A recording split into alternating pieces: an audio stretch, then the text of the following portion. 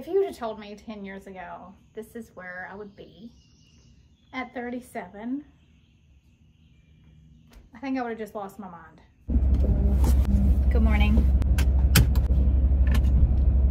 Where do I even start?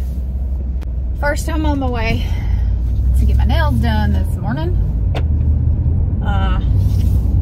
And while I drive, I'm just gonna, you know, spill the beans a bit, as much as I can. So, those of you who follow this channel and Instagram and Facebook and like, you know, there has been an open case into the people who burned down our house in 2019 when I was 9 months pregnant with Beckett. That happened.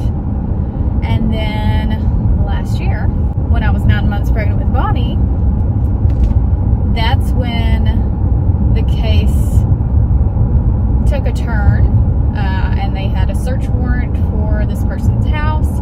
They found my things, including my wedding dress. This is not funny. I'm just an inappropriate laugher. I in no way think this is funny in any other sense than this is just ridiculous, right? It sounds like I am making this up, but I am not. Obviously, there's so many details that I cannot fit into a 5-minute, you know, intro. That will take me a 2-hour podcast probably to really just tell everything, which I maybe can do, and we're getting to that. Maybe soon I can do that. So anyways, it's been a year since that happened, and we've had check-ins basically where there's a court hearing, but nothing ever happens at these court hearings. Like, I've been in communication with the, you know, DA's office, whatever, for the past year. They'll say, here's the next day, nothing's going to happen, her lawyer's just gonna keep doing this thing where he pushes it off and blah, blah, blah, blah, blah. Then there was talk about maybe offering her a plea deal, but that never came to fruition, as far as we knew. And they asked us what we would be okay with, what were our requirements, and of course, jail time was part of that, and then, you know, probation and whatever. Let's go by. We don't hear anything. Positions change within the court system. There was a court date this week. We never heard anything from anyone, so we assumed it was just another one of those check-ins, push it back another court date, nothing's happening, whatever. So nobody called us. Anyways, I just got this feeling that I needed to call and ask somebody what had happened. So I tried, and they were all in court. Nobody was answering the phone, couldn't get a hold of anybody. So then I just like start panicking for some reason in my gut. Something ain't right. Finally get in contact with someone who was within the system. They're like, okay, let me see what I can find out. Call me back. Called Ken back. And proceeds to tell us that this girl gonna just go home and be on probation for 11 years and pay restitution to the insurance company, not to us, to the insurance company, and have a felony on the record, but no jail time. To which I proceed to lose my shit, obviously. So on the court thing, the paperwork or whatever, it says 11 years, sentenced to 5 years for this and 6 years for this, arson and theft, burglary, suspended 11 years. But it's suspended, meaning she doesn't have to serve any time unless she messes up her probation. Okay. Now, not happy, obviously. Can I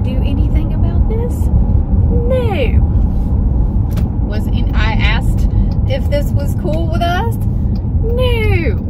Was I at the hearing?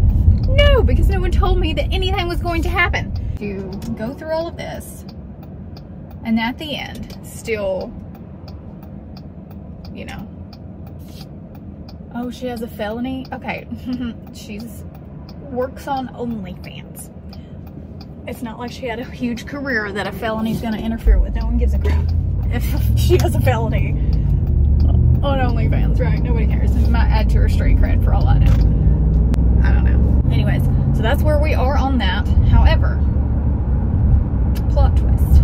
Last night, after we, you know, heard all this and we'd spoken to all the people that we could reach out to and, you know, voiced our, I don't even know, it said, hey, we're pissed. This is not what we agreed to. We didn't agree to anything.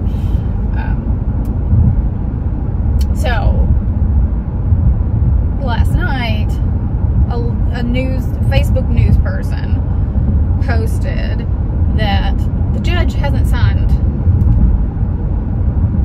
this deal, meaning it's not for sure in place. So I don't know what's going to happen today. I don't know if this is for sure the end of this or you know, how this is going to end. I don't know. I'm exhausted. I'm exhausted. At the same time, I have some friends and family going through really horrible things right now. So in no way am I having a pity party over here. At all. It's just frustrating. I'm still here. I'm still living my life. I'm stronger than I was. A lot of good has actually come from these horrible things. I can't complain. But you know what? You can't outrun yourself. And every single day, she has to wake up and be her. And I get to wake up and be me. And I find some peace in that. So, anyways, I'm gonna get my nails done today. And we're gonna move on with a laugh. I'm not gonna lose myself. I'll be standing high and I'll win the fight. Not gonna lose myself. And I wanna know, yeah, I wanna know. I have a new shipment of elemental electrolytes. Look at that. It's a really good day when I get a new box of electrolytes, because I run out. Like, I get this many every month and I still run out. I love Element so much. Oh, look, a sticker. Oh, that's funny. That's going on my laptop. I love Element. They're my favorite electrolytes. I drink them every single day. So does Ken. So does Beckett. They've got all the good stuff in them, including 1,000 milligrams of sodium, 200 milligrams of potassium, 60 milligrams of magnesium, no sugar, no junk, just awesome electrolytes. The flavor of the summer is grapefruit. Now, I don't have grapefruit in here, but I have tried it. It's pretty good. It's not my favorite. I like the watermelon and the orange the best. Now, these are keto friendly, low carb friendly, because like I said, no sugar. They're sweetened with stevia. Sometimes they send recipe books. I think I'm going to try this one. It looks really good.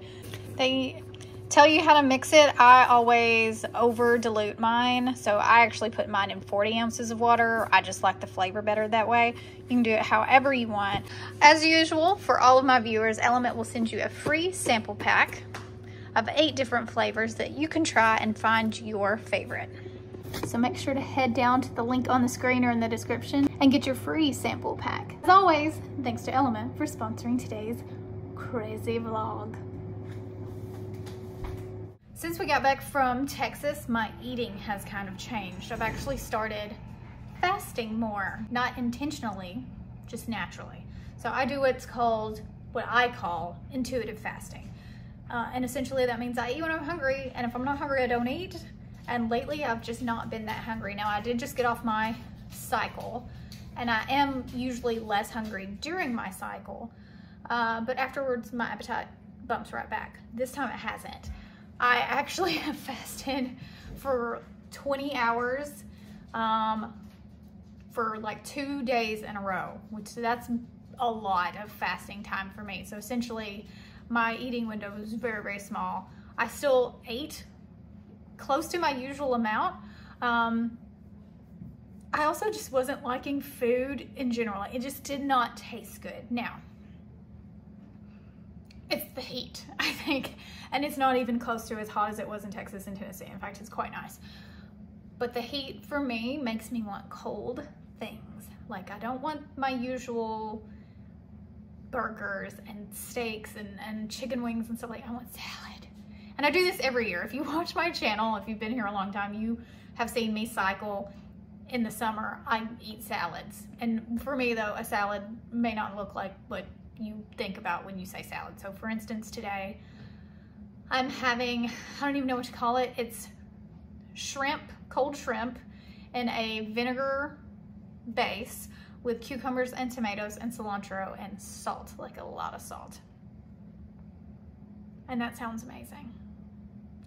So that is what I'm gonna eat today. This morning I went to the cafe and I got a bacon, egg, and cheese sandwich, and I just ate the center off of it, which was kind of hard to do because I asked for it on a bagel and they put it on a panini, which whatever, it's fine. I still could, whatever, you know, least of my problems today. I managed, it was fine. I wasn't that hungry this morning, but I was feeling a little nauseous.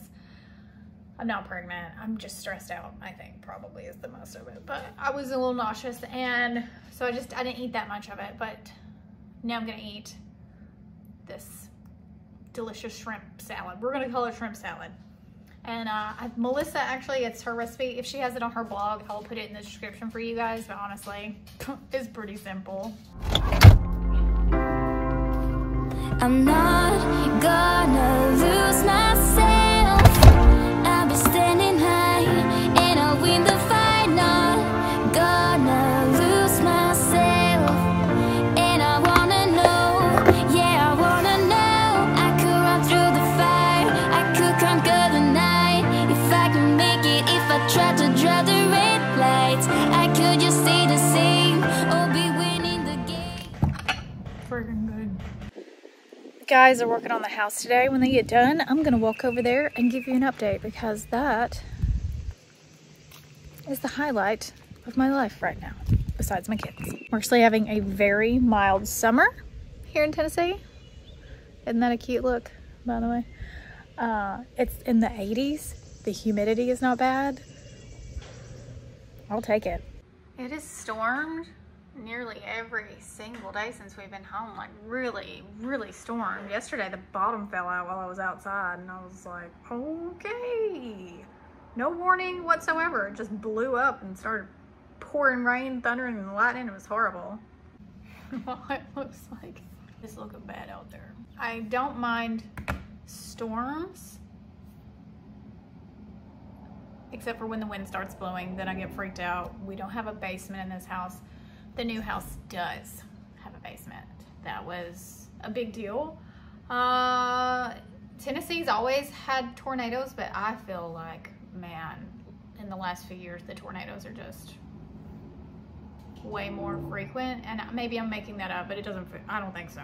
I really don't think so. Bonnie's birthday coming up in a few weeks. I'm gonna show you her little outfit and tell you what the theme is, and I'm super excited. I think instead of a smash cake, we may do ribs. She loves ribs, and we did a smash cake for Beckett. Melissa made it, and it was beautiful, and it was delicious, and it was great. I don't know.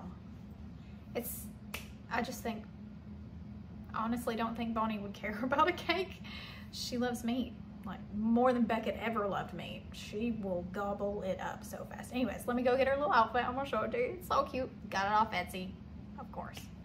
Okay, so since her birthday is in July, her official birthday, her actual birthday is July 11th, 7/11. What a beautiful birthday, right? Her theme is, wait for it. I came up with this all by myself. I'm so proud. Red, white, and Bonnie Blue.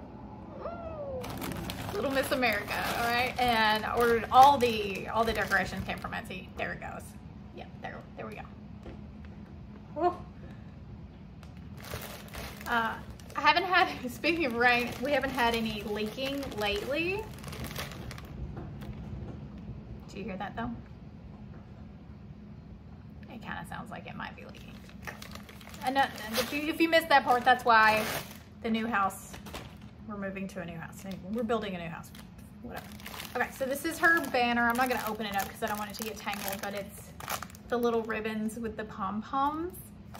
And it says Bonnie Blue, I think, or it may say one, like first birthday, I don't know.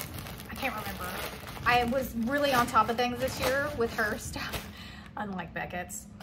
And I ordered this stuff way ahead of time, so I've had it like in a hiding place this whole time so I didn't get it lost. Y'all, look at this. Y'all, look at this. That's not the cutest part.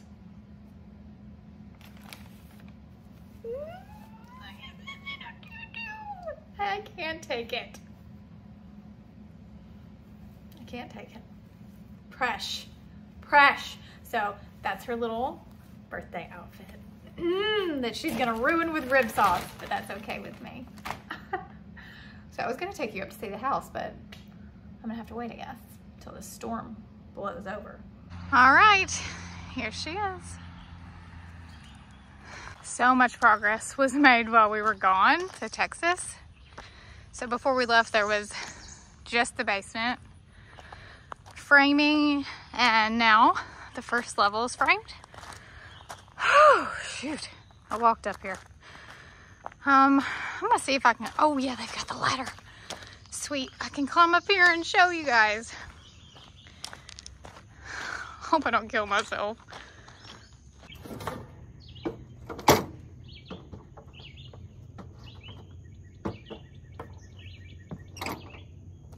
The things I do for a shot. Okay. So this is the front door. When you come in, there's just a little foyer. This will be the dining room area. Through here, it's an open floor plan. So from the dining room, that will be the kitchen, an island, a little breakfast nook over there, living room area, fireplace here. Stairs down to the basement.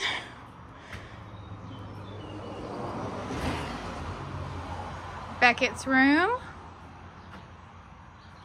One of the kids' room. I don't know. I'm gonna let him pick since he's the oldest. One of the kids' rooms. Closet, just a basic closet. Bathroom. Another bedroom. Closet. And a lot of traffic today.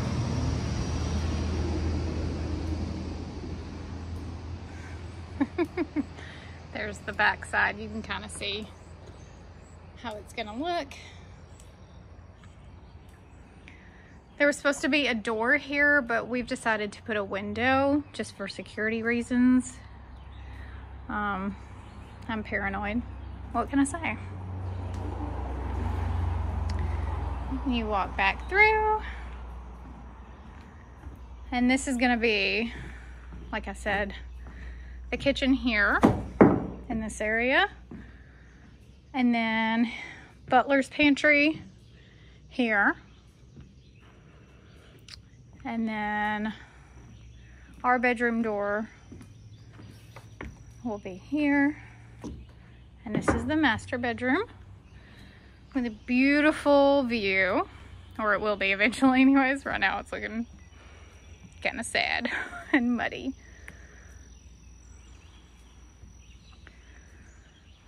And walk-in closet and bathroom. No, walk-in, this is the walk-in closet. This is the bathroom. I don't know what I was thinking. Yeah, So bathroom and then closet over there. And then downstairs is basically the same floor plan. There's another view. So downstairs, basically the same layout. There's a guest bedroom down there, which I'll probably make into my office. Another bathroom, a workout studio, small, like this is not, it's a small workout studio, like just free weights, and probably that's it. But a room dedicated to that, so it's closed off. We have a library, so where the kids' rooms are up here, down there it's going to be a library. The whole space, which is something Ken and I both fantasized about as, well, our whole lives. Really, we both wanted a library, and so he'll have his end and I'll have my end, and then a family area and then the center area where the living room is up here will be a area for us to have kind of a, like, maybe a wet bar and an entertaining area, and then upstairs there'll be an upstairs, and it's just 2 bonus rooms. They're not dedicated to anything. I suspect that they will end up just being arts and crafts, homeschool things for the kids, and just extra storage, and maybe a guest bedroom up there. So there's 2 bonus rooms, but there's not a bathroom up there, so that's the only thing. We could probably put a half bath, but I don't know. I'm very excited. We also have the 3-car garage, which will not be used as a garage, as far as I know. Our plans are to use that as a space for storing the meat that we buy from local farmers, or the meat from our own sheep, the eggs. Maybe we sell things at a certain point. Maybe we have a little country store, I don't know. And then the upstairs of the 3-car garage will be for storage. So yeah, that's it, guys. Life is good. It's a beautiful life. I am eternally grateful for all the good things God has blessed me with. And no matter what may come, you know, I have what's important: my family, my happiness, the best job in the world, being a health coach, being able to be a YouTuber. Like, if you would have told me 10 years ago this is where I would be at 37, I think I would have just lost my mind and said, is there any way I could skip to that part? So I hope you've enjoyed this video. I know a lot of people have a lot of questions. I promise you, no one has more questions than me. I think the main answer I would like is why. I don't know if I'll ever get the answer to that question, but honestly, at this point, I don't care. My life is beautiful. Maybe I'll see you in the next one. Love you, mean it.